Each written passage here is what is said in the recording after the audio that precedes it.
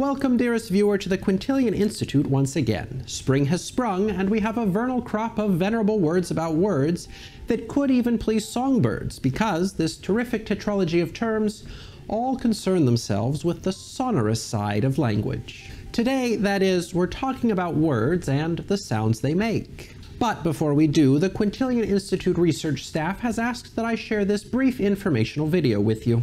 The syllable. Some words have many, some words have few, but all words have at least one. What is a syllable, you ask? Well, it's a grouping of sounds. In fact, here's one now. Well, actually, this is the one-syllable word sleds, but here are the sounds that make up this syllable. Now that we have a set of sounds, we can see how syllables are built. Every syllable has a nucleus, which is most often a vowel. Consonants may appear before or after the nucleus. Those that appear before the nucleus are known as the onset. Those that appear after are known as the coda. And together, the nucleus and coda are called the rhyme. And yes, that is foreshadowing. So now, if you're ever in a dire emergency and need to tell someone what a syllable is made of, you can. And it's all thanks to your friends at the Quintillion Institute of Words About Words. Well, now that we have a good understanding of syllables under our belt, I suppose it's time to start at the beginning, or one might even say at the onset. When you have a series of syllables, or words really, that all start with the same sound, then you have yourself a case of alliteration. It might be tempting to call this a repetition of the same letter at the beginning of each word, but it's important to remember that we're concerned with sound and not spelling. The phenomenally pretentious pterodactyl does not demonstrate alliteration, but the possible improvement and expansion of public parks does. In the first, we do not have a repetition of sounds. In the second, not every word starts with the same letter, but most of the stressed syllables do start with the same sound. And of course, you can do alliteration with any consonant, and imaginary bonus points are available if you can prepare an alliterative string of syllables with multi-consonant onsets like, the sleepy sloths slipped, sliding down the slick slopes until they slumped into the slush. Obviously, alliteration like this can be a little bit cartoonish, and it can be seen as a cheap trick or a shallow way of showing off. So a less sustained string of starting sounds may serve as a superior strategy. Sparing alliteration is less likely to be mocked and more likely to provide a subtle reinforcing effect. For example, in The Chocolatier Touted Her Famous Fudge and Tremendous Truffles, the little alliterative garnish serves the dual purposes of prettying up the prose and reinforcing the connections between the nouns and their modifiers. Not only do they go together, but they sound the same, doubling up on their structural unity and making the pairs more memorable.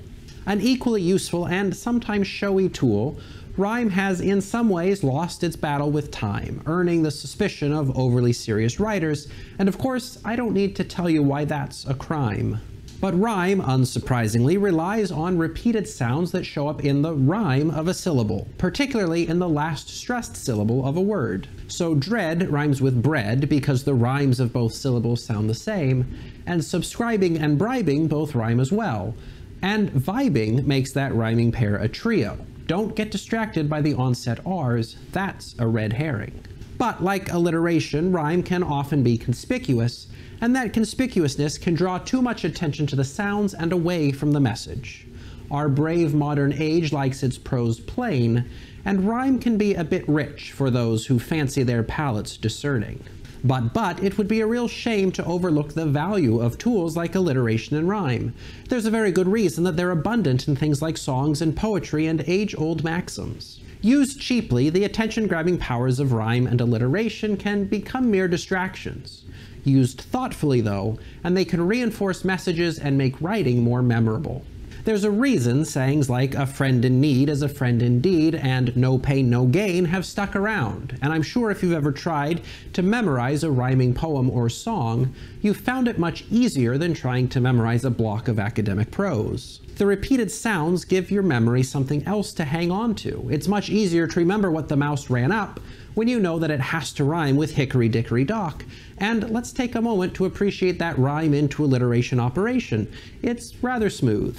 And that's the point. It's no accident that ancient texts are full of sound-based structures like rhyme, alliteration, and other things.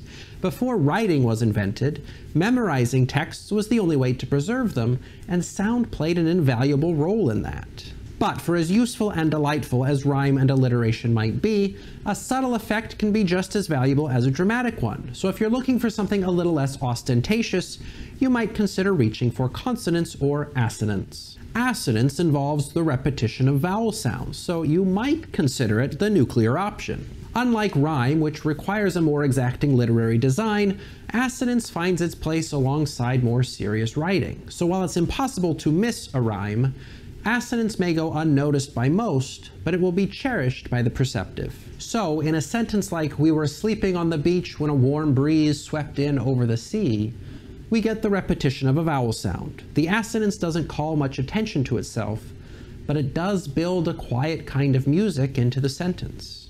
Compare it, for example, to "We were lying on the sand when the breeze swept in over the ocean." It says the same thing, but it's missing something.